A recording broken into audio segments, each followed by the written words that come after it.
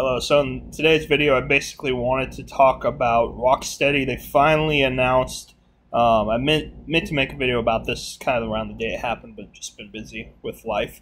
But they announced. I think it was Friday. What they're doing next. Now that they're done with the Batman Arkham games, and there have been rumors and speculation for a while about what they're doing. Were they doing a Superman game or whatnot? And it turns out they're doing a Suicide Squad game. Now, I personally don't know how to feel about doing a Suicide Squad game, but at the same time, I absolutely loved the Batman Arkham games that Rocksteady did. They're some of my favorite video games of all time. In particular, Night is, I'd say, my third favorite game of all time. City is probably about my fifth. Origins, which wasn't made by Rocksteady, but still part of the Canyon, if you will, is up there too for me. And Asylum isn't quite as high, but still relatively high, like top 25, 30. So it's a franchise that I really love.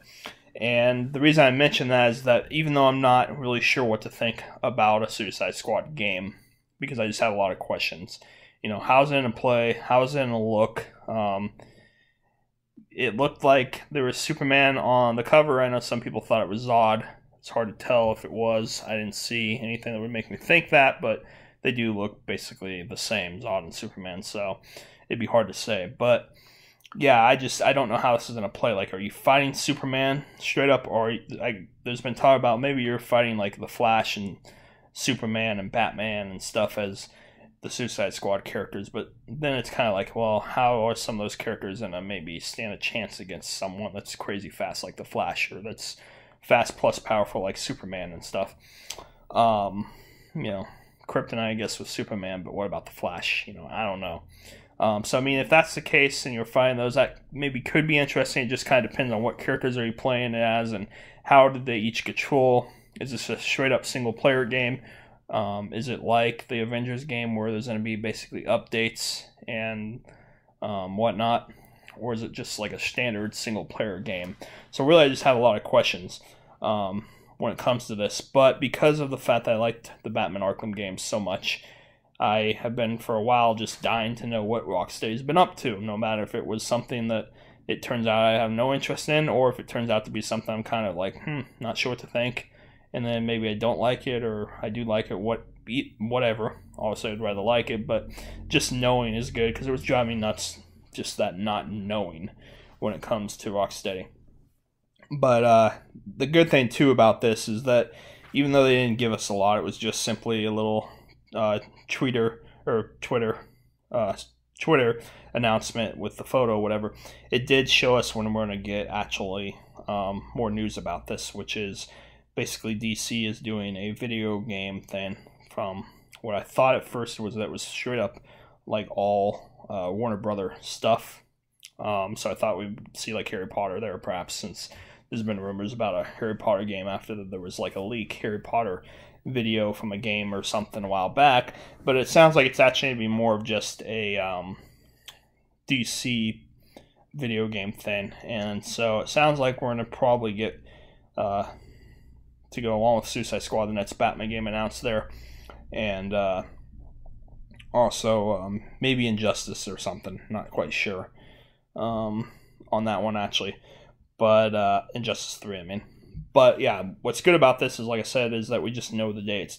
August 22nd, don't know the time, but August 22nd, there might be a time, I just haven't seen it, but the fact that we know the date is just good. 22nd is not that far off, really.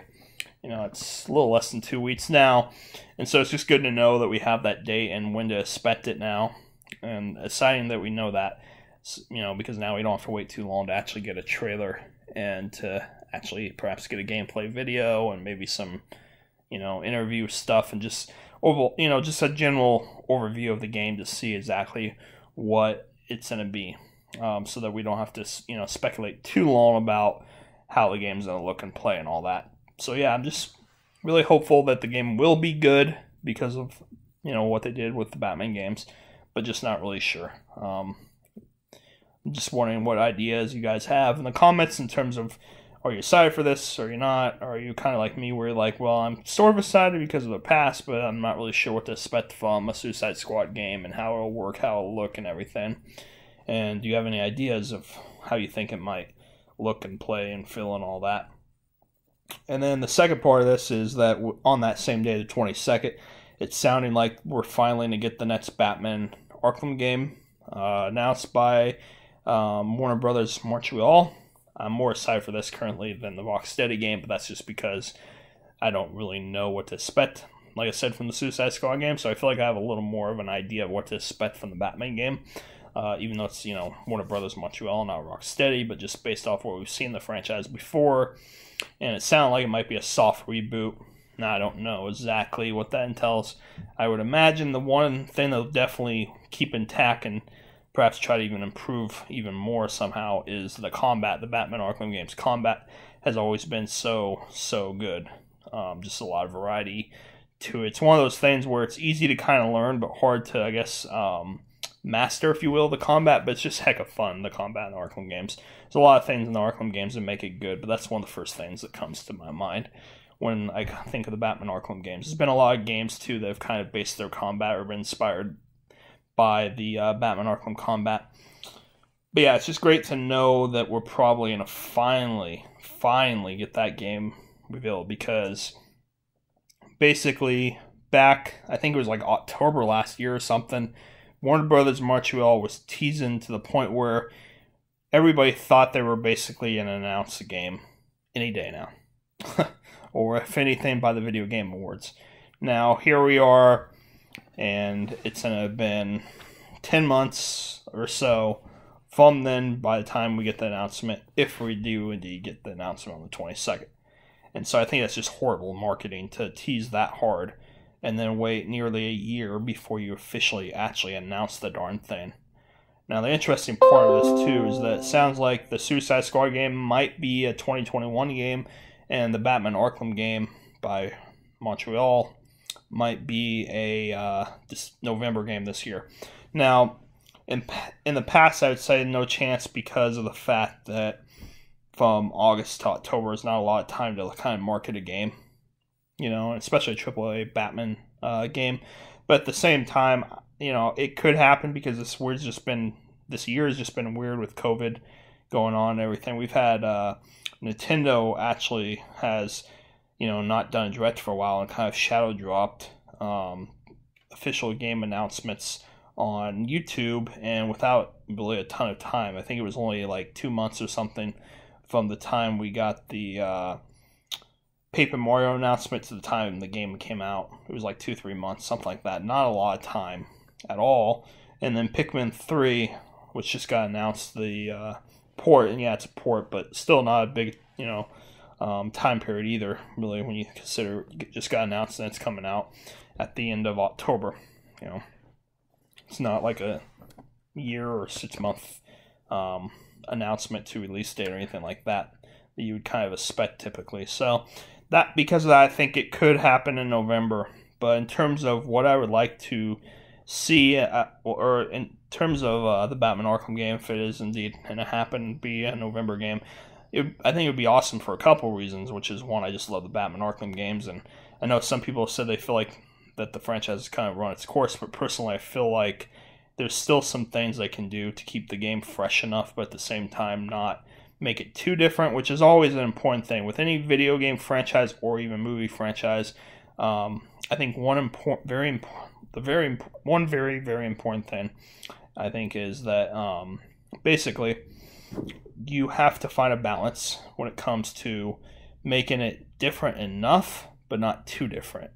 Because when you make things too different, then you have people that complain, well, this isn't what I expected, this game's crap, or this movie's crap, or, it just doesn't feel like it should. It doesn't seem like it belongs in the franchise or whatever. But then if you change it not enough, then you have people that say, well, this game just feels too much like the other ones and doesn't do enough new things, kind of thing. And so, yeah, I do think that's important. But the reason I feel like personally they can do still enough is, and after I say these, in the comments, I'd just like to see your guys' thoughts in terms of what would you like to see in the Batman Arkham game, And do you kind of agree with my ideas of what I'd like to see in terms of new things and just improvements and stuff? But personally, in terms of the Batman Arkham game and how I feel like it can still feel fresh enough is, one, the Batman Arkham games, even though they did get bigger and bigger, they weren't ever gigantic. So if you could make them gigantic, world, that might, help it fresh enough. That's kind of my least bit when it comes to, worries about this game or what I'd like to see perhaps, though. My other idea is I feel like I'm more important. But basically, I'd like to see more of a dynamic city in terms of actually having, like, civilians and stuff around. The other Batman games were very just you and, like, the villains and stuff, not really a lot of civilians around and stuff, because it was like a evacuation of the city type of thing. But I would really like to see a populated city. I feel like that would be something that would make it feel a lot different than the other Arkham games, and it's something that I thought Spider-Man did pretty well on PS4. So I don't see why, if they were able to do that, why Batman can't do something similar and have a populated city. So I think that's important. Dynamic weather and day-night cycles, I think, is something to, in Batman Arkham Origins, we had snow, basically. City was basically rain, or kind of, rain kind of thing. Night was definitely all rain. But yeah, so we've had some rain and snow and even some fog, like if you look at Asylum and stuff, but never really had a dynamic where it can change. So that's something I'd like to see. Maybe it goes from heavy rain to not raining at all to snow or whatever. Day-night cycles. I know people say that Batman works well in the dark or at night or whatever, but I'd still like to see, Batman in the day and stuff, because how you can't just fight at night. There's going to be crime happening during the daytime too. Muggings and stuff like that, I think, are definitely happen more at night. But, because people just don't want to mug someone out in the clear day where it's easy to see. But it's not like they don't happen. And Batman has, nothing to deal with during the day. So, no matter if it's a mugging or something more, severe. But yeah, I'd like to see day-night, the weather, and then the other two main things I thought of besides the day-night and more populated city is something that's already sort of been in the franchise, but you could alter it, which is we had the Batmobile in Arkham Knight. I personally did love the Batman Arkham Knight Batmobile. The gameplay with it was fun and a lot and stuff, and a lot of people complain that they used it too much. Now, I do think they did use it a little too much, but I don't think it's as bad as some people say. Like, some people say it ruined the game. Wouldn't go that far at all, because, like I said, it is my third favorite game, but I do think they went a little overboard. And I think if we brought back the Arkham, in the Arkham game, brought back the Batmobile, but instead of having it used for, like, everything, if you just had it more as, like, a way to kind of get around throughout the city, to go with the gliding type of thing, that would be better than having it be used for a whole bunch of, like, tank fights and stuff, and maybe have some chases, but not a ton, type of thing, like I did, like when you chase Firefly with the Batmobile in Arkham Knight. So stuff like that, like chases and just another way to get around, but less, puzzle based with the Batmobile and stuff like that. I think that would be a good way to bring the Batmobile back and still have it not feel too overbearing or too used or whatever. And then my final thing is, unlike the Batmobile, I thought it was a good feature but underused, which is in Arkham Knight they added basically a feature called, like, dual play, which is basically where when you're fighting, depending on who you're playing as, you can switch between the two characters. So, like, if you're playing as Batman and Robin, you can switch between them. If it's Catwoman, Batman, you can go from Batman to Catwoman, Catwoman to Batman kind of thing. And I thought it was a really nice feature that worked really well and that looked really cool, doing the different takedowns of the characters and switching back and forth and everything. But it was underused, and the reason I say it was underused was there was really only a couple times throughout the game's story that you had to use it. And then even with the challenge maps and stuff, which the challenge maps is one of the things too that makes the Batman Arkham games really fun. They add a ton of replay value because I can play the challenge maps over and over and over and just have so much fun. It's just so addictive to play the challenge maps over, especially the combat ones, compared to the Predator, and just trying to beat your combat score and get a higher combo each and every time. But as I was saying with the dual play, they didn't use a ton of that in the challenge maps either. I think there was only a few challenge maps that really had that. So basically, I think bring that feature back and have it used more often. Have it be, I wouldn't even mind if it was kind of like the Batmobile for Arkham Knight. And what I mean by that is just that it would be like something that you use a ton like you did with the Batmobile, but this time dual play. I think that would be great, especially if the rumors are true that you can play, or the game's gonna have like multiple Bat family members, like Robin and Batgirl and stuff like that. And then I think it would really make sense to have that ability to play, not just play segments or whatever as one, be able to switch back and forth in combat, helping each other fight. I think that would be awesome. So yeah, those are basically my main thoughts when it comes to ways I could keep that franchise, I feel like, personally fresh for at least the one more game is, as I just to kind of recap, is day-night cycles, dynamic weather, populated city, less Batmobile but used more for like chases and stuff, and just a way to get around, and last, dual play, use it more. It was a great feature at night but underused. So those are my 5 ideas. If you like this video, comment below in terms of what ideas would you like to see in the Batman Arkham game, and which game are you more excited for? Are you excited for the Suicide Squad game or the Batman game?